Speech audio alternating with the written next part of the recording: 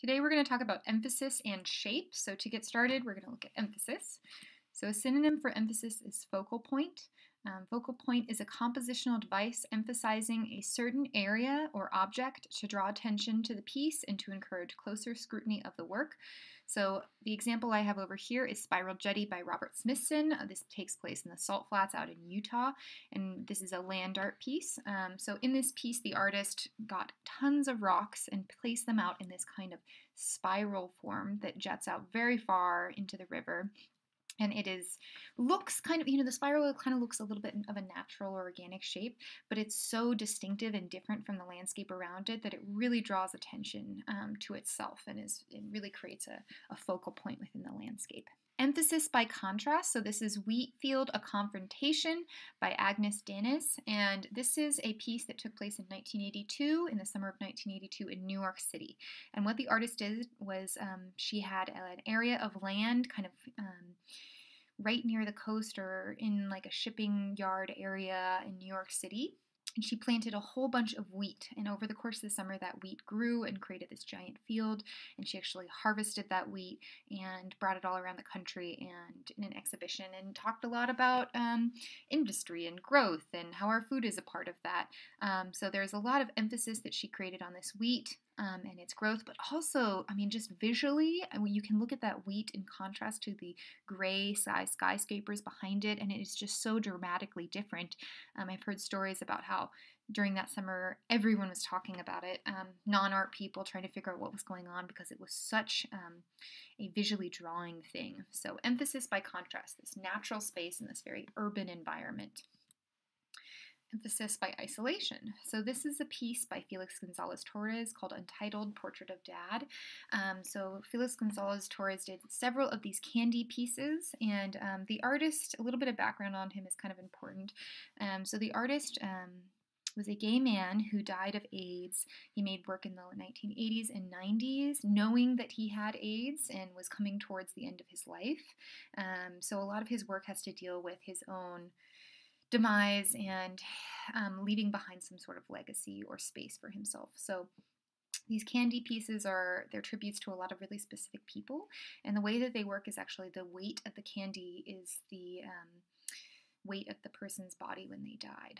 So when you walk up, the first time I encountered one of these pieces, I saw it in the corner of a room, and it was actually a very colorful piece of candy pile, and I didn't know what it was, and I was kind of staring at it like, what is that? Why is that candy on the floor? Did someone drop that? I don't understand, And then I saw someone come up and take a piece of candy, and I was shocked, and then I did myself, and it just felt like this, you just couldn't look away because you couldn't figure it out. It was just all alone on the floor in the corner of a very fancy gallery. And so it was kind of this sadness because everyone's taking away the weight and mass of this person's body, but they're also taking it with them, and that kind of sweet, sugary kind of lovingness and pure, joyfulness of that person's life gets to go with them too. So about loss and what the benefits of it can be as well. But isolation, you really notice these pieces by the fact that they're always alone on the floor. Emphasis by placement. So this is a piece called House by Rachel Whiteread. It was made in 1993. So this is a concrete cast of the interior of a condemned house in London. So this was kind of from a tenement, low-income area. Rachel Whiteread found this house in what was lots of urban areas go through a series of gentrification, and London was no doubt a part of that as well. And so this area was being turned over into a more high income area after being more low income. And so what she did was she came into this house that was going to be torn down anyways, and she sprayed concrete on the inside of it and then took away the house on the outside. So what was left was a cast of the interior of this apartment. And so the reason why I showed this one is because the placement of it in this neighborhood where it really lived, this house really existed, is so important. If this piece had been in a gallery, it would have been good, but not as good as having it be in the location of really where this house stood and bringing about all these questions of a place that feel, home, that kind of feeling of being inside your house, of all the stories that happen there and the memories that those walls have being made solid before the entire neighborhood is being destroyed is kind of amazing. All right, another piece that's actually about home. So this was a piece made by Doho Soo, who is a immigrant artist in the United States. He was not born here, but he lived most of his life in another country. And when he came here, he really kind of missed his old home, his family, his friends, the place where he grew up. And so he started kind of making these fabric pieces that recreated, it's a life-size recreation of his old apartment. And so emphasizing the whole over the parts, this kind of blue, see-through, dreamy fabric, it kind of gets us the feeling of the apartment, and it's actually an exact replica without being a specific part of it. So there's no specific paintings on the wall, or we don't know what color the fireplace was, or we don't know how dirty the toilet was, or anything like that, or there's nothing really in the fridge. It's just the feeling of being in there.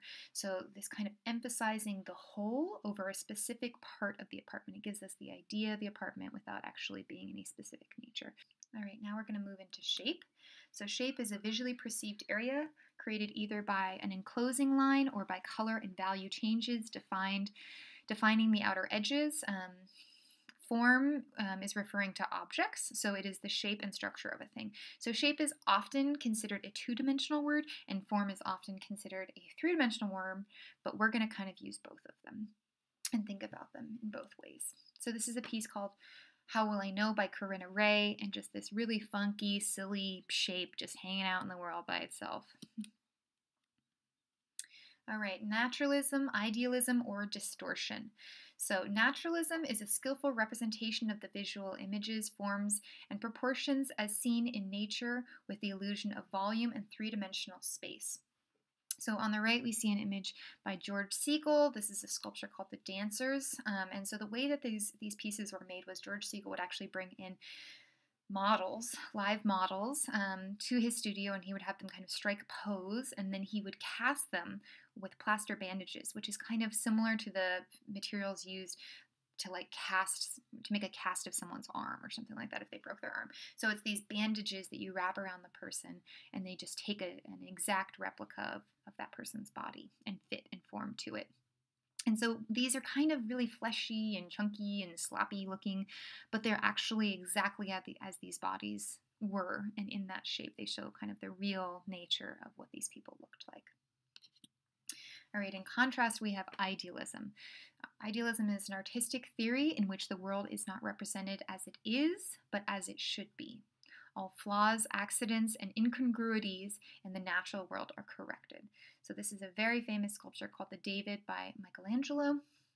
And the reason why I chose this piece is because I want to talk about the fact that idealism and naturalism often get confused. So lots of times in artwork or in our world, objects and images and people are portrayed as being natural, but they're actually idealistic. So the David is a good example of something that's supposed to be this kind of rendering of a human body, but it's really not as the human body is, but as the artist wants them to be, as this idealized human body. So I remember the first time I saw this in an art history class, the professor said, "Look at the hands," and pointed out the hands to me, because I was like, "Oh, beautiful," you know. But when you look at the hands, you realize that the hands are much larger than the head, which has nothing to do with the proportions of the human body. It's just a way to create power and control in those hands and really kind of draw our attention to them and give this person power by doing that. So again, idealistic representation, not naturalistic. All right, finally, we have distortion. So distortion's a departure from an accepted perception of form or object. Distortion often manipulates established proportional standards. So this piece called Beyond the River by Huma Bahaba. So this piece, we see cork, we see wood, we see foam, and it kind of looks like a totem pole almost. I see kind of an animal, I see a machine, I see a person, I see kind of all these different types of figures that you can possibly bring together. The proportions are off. I mean, it's kind of very striking and strong looking, but also I don't know how this person, would even walk or where they're from. So again, a lot of distortion to create kind of this new being or this new person. All right, so the distortion is a form of expression. So this is a piece called After the Fire is Gone by Kate Giordano. So these are actually images that I took from this installation. It was a room full of people. These are just a couple detail shots. And the way that they were made is really interesting. So it's a lot of paper mache and cardboard, and you can see glue and tape, and they're just really kind of crusty, and it feels like everything's really quickly made, but it gives us this feeling of this place. These people are maybe they live in a trailer and there's dirt on the floor, and I don't know, they just felt like there was a very human space. It was well used, well loved, well lived. It really gave a feeling of what these people's lives might have been like. And who they were based on how the distortions of their world was made. So the distortion is a form of expression. It tells us more about them than if they were just a naturalistic and accurate representation. It's a way of telling us information that might have not been there. So again, not just creating a kind of alternative reality, but telling us more about the reality that is here. So distortion is a form of expression. Another type of artistic distortion is abstraction. So a visual representation that may have little resemblance to the real world. Abstraction can occur through a process of simplification or distortion in an attempt to communicate an essential aspect of form and concept. So this is a piece by Alexander Calder called Black Beast. And in this piece, I see a couple different things. I see a bat, I see a wolf, I see a web, I see all these different things, but no one thing in particular, and very simplified form, very distorted. I can almost flip this upside down and look at it a different way. It's just its own thing. Okay, different types of abstract forms. So this is a biomorphic form. Biomorphic describes shapes derived from organic or natural materials.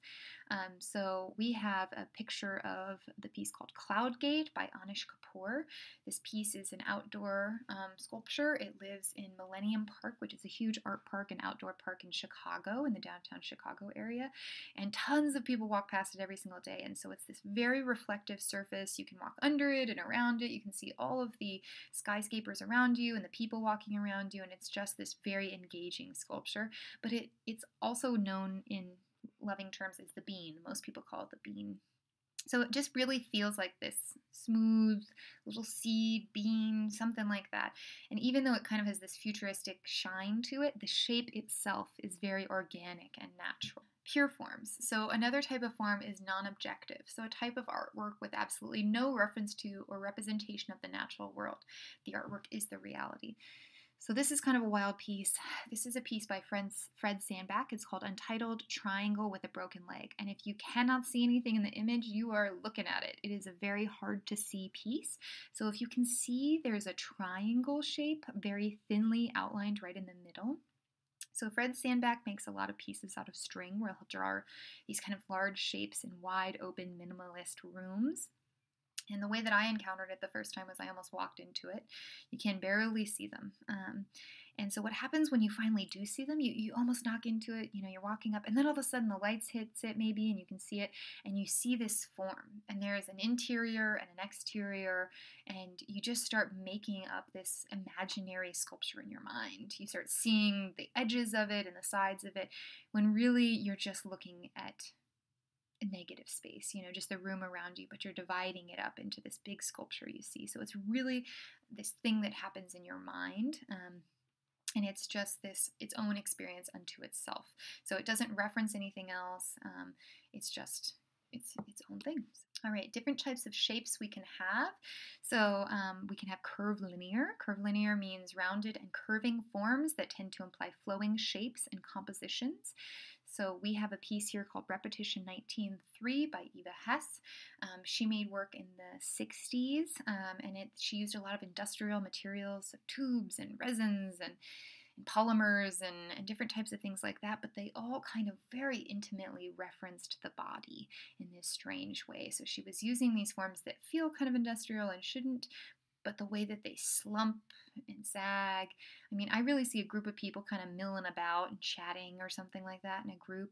You can kind of feel their bodies slouching. So that rounded and curving form really implies kind of movement in people and bodies.